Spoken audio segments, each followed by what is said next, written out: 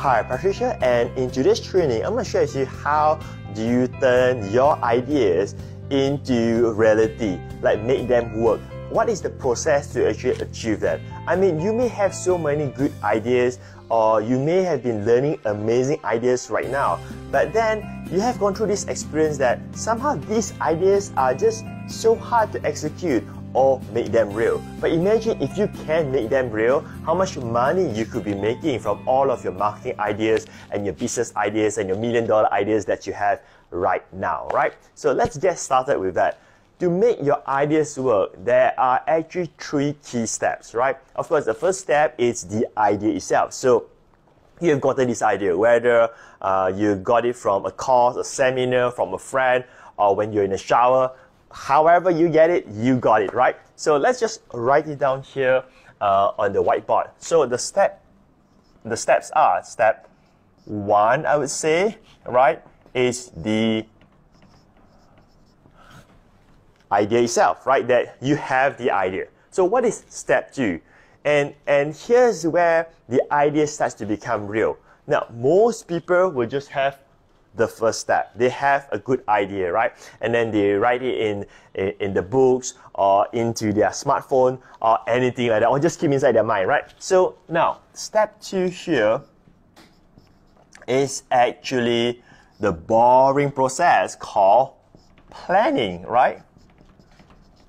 Planning is where it makes the idea real or not. So there are going to be a few key things that I'll be sharing with you. In fact, today's training, I'm just going to focus on planning because I feel that it is the planning process that makes or breaks the idea. So the first part of planning is this, that the first thing that you need to do is you need to make the decision which idea that you want to use. So which means that the first thing that you need to do is list down all the ideas that you have and see which are the best ideas for you to do it at this moment of time. Not tomorrow, not next year, but right now. You know, if you have all these ideas, which one will be the one that you're going to go ahead with, right? And for you to decide which idea, there are a few criteria. But to simplify the process, right, it boils down to 2 key things, or whether you're going to go ahead with that idea or not, right? The first one is your personal preference. Are you personally invested in that idea? I mean, do you like the idea? Do you have interest in that project, in that idea itself? Or is it an idea that will excite you? Or it's an idea that actually, you know, doesn't really give you the excitement at all? That, you know, you are forcing yourself to do that. Like when you wake up in the morning, you go like, oh man, I got to do that again. You know, is that the thing, right? Now, the second thing is the monetary gain that you have. Now, we are talking about business here. So I'm not talking about ideas, about any other things, right? Of course, you could be doing for any other reasons, but for this training, we're referring to business ideas. Like, which ideas will help you to make money? So it should justify for the amount of work that you're going to put in. Like, is this amount of money that you're going to make? So you start to compare which one will probably give you the highest yield in that sense, all right? So those are the 2 simple ways of how you decide which idea should you choose. Of course, there are many other reasons.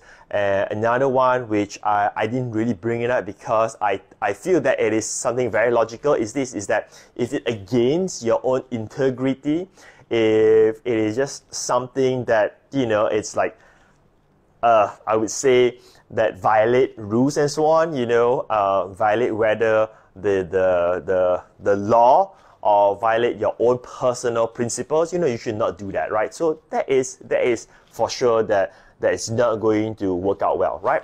So you have that. So that's the first thing. So let's just write it down here. Let's find a space. Okay, let's just write it down here. So in terms of planning, the first thing is that you need to decide which idea you want. Right? Which idea you want. And to know which idea you want is first, is it something that makes you excited? I would just write it as interested. The next point, it's the money that you can make, because you are doing this for business. So this has to be a priority. So once you have that, once you compare all the ideas that you have, the second part of planning is actually to access your resources, right? So what do I mean by that? So you need to think, you need to be in this situation to be so-called realistic, whether that idea can be turned into something real or not. So you need to assess all of the resources that you have, and mainly 3 resources, right? So let's just write it down here. Number 2, you need to plan it out, right? So here are the 3 things, right? The first one is money / fun.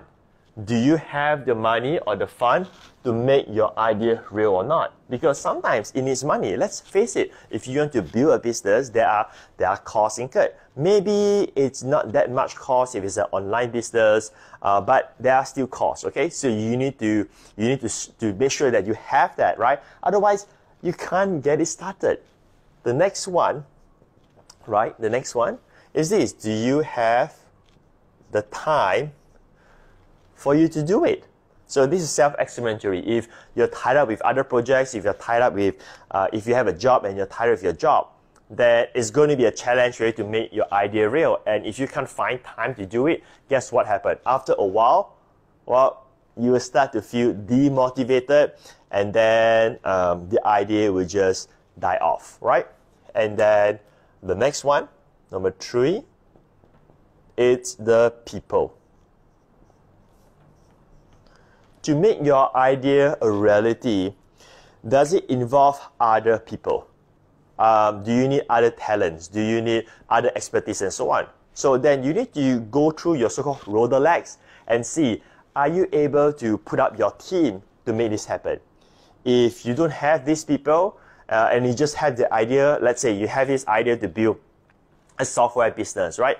You have this really great idea, but then you lack the resource of having the right people. In this case, maybe a programmer or a team of coders, and you don't have that. Well, guess what? That's not going to work, right? So you got to go back to this part again to figure out which idea that you can actually do.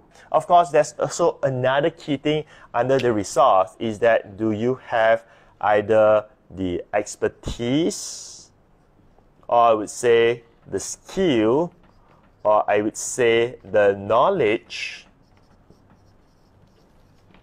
right? The knowledge, the skill, or the expertise to make this idea true or not, to make this idea real or not, right? So as you can see, most people have idea and then they don't really go through a proper planning process, and then they jump to step 3, right? Because we have been taught that taking action is important, and don't get me wrong, taking action is critical. It's very, very, very important, right? So they go for action, right? Why they go for action? Because it's exciting. You got this idea and you just can't wait to get started, right? You're all excited and you want to do it, right? Again, taking action is critical. It's so critical ingredient for you to achieve success. In fact, without taking action, nothing happens, right? But they sort of missed out this part here because this is the so-called boring process, right?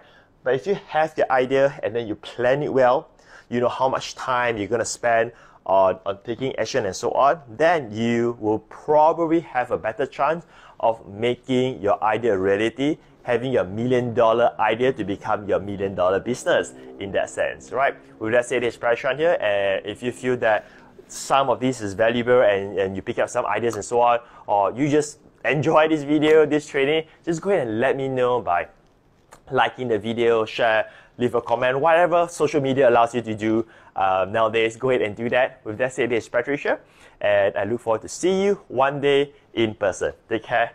Bye for now.